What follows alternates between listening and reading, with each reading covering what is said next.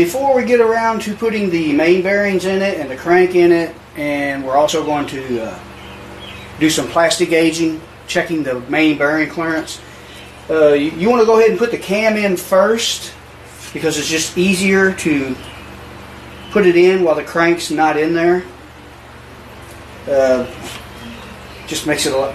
You can reach down in the engine and line everything up. Now, first thing I'm going to do is I'm just using regular old engine assembly lube.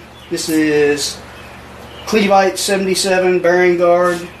I got a couple old bottles of this, been laying around forever. Now, in case you're wondering why I'm not using cam break-in assembly lube for the new lifters, this is a roller cam.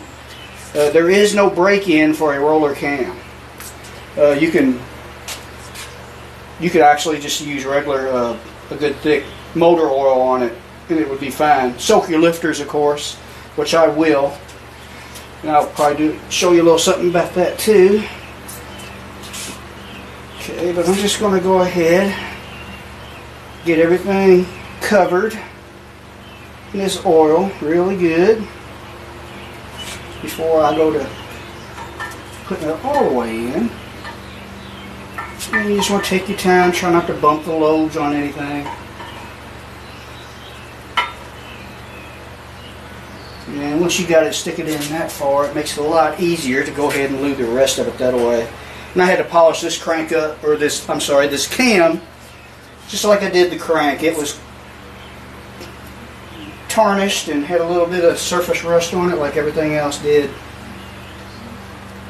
Just use Scotch-Brite on it.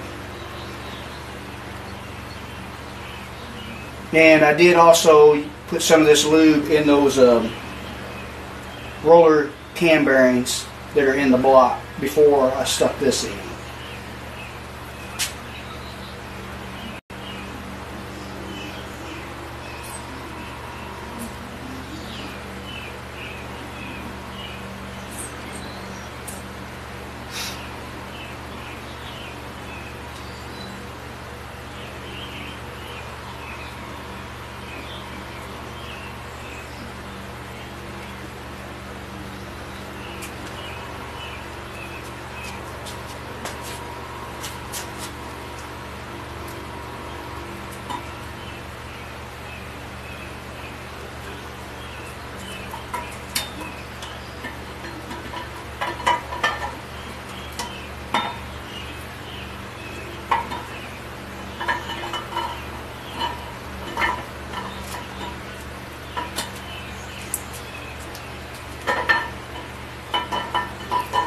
Another way that might make this easier is actually it's the better way if you have the engine in a car and I'm installing another cam.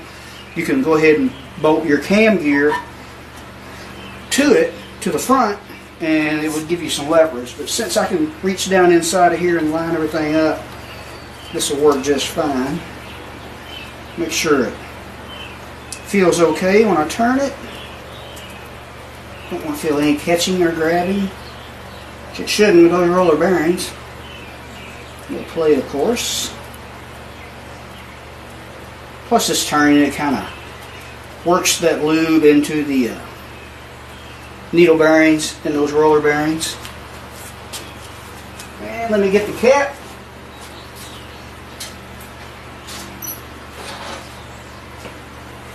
Also, this now the stock cap that goes over the cam doesn't have this Torrington bearing in it. This was a kit I had ordered, I think from Ford Motorsport. I can't remember exactly. But just something else that reduces friction.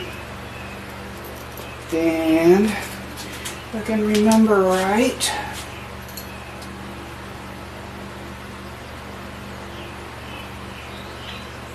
let's see.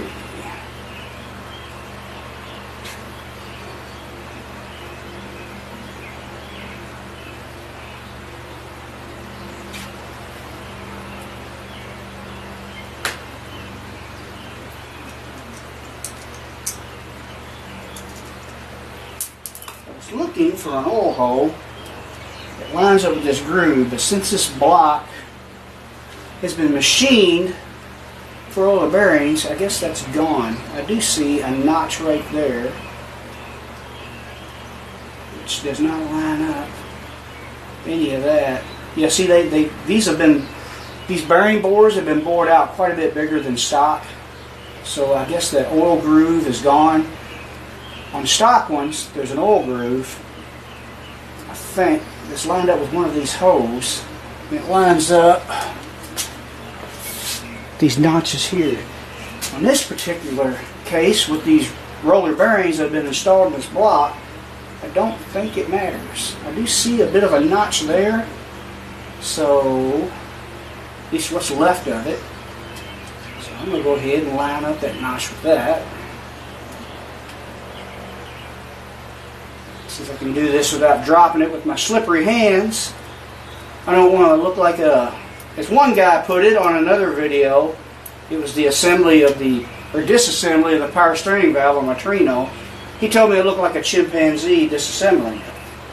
Now I made it very clear that it was the first time I had worked on one of those, so bear with me, but he had to throw his nasty little insult in there anyway. For you people out there that do that, you're not hurting anyone's feelings. You're not getting the best of them. You're just showing how much of a jerk you are. And believe me, I would like to word it differently, but I clean it up because YouTube is pretty strict on language. But you people really shouldn't waste your time if you just go on there and throw insults at people. I shouldn't even bother to mention it, but you know, you people who make the bad comments, you're not cool, you're not funny, you're just showing how much of a nobody you are. And for all the nice comments, hey, I like all you people, I appreciate you all. But anyway, just wanted to say that.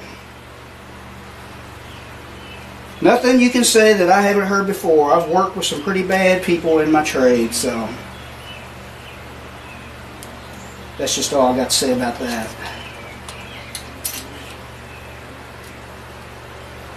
I guess the best way to put it is get out there and do something instead of criticizing everybody else.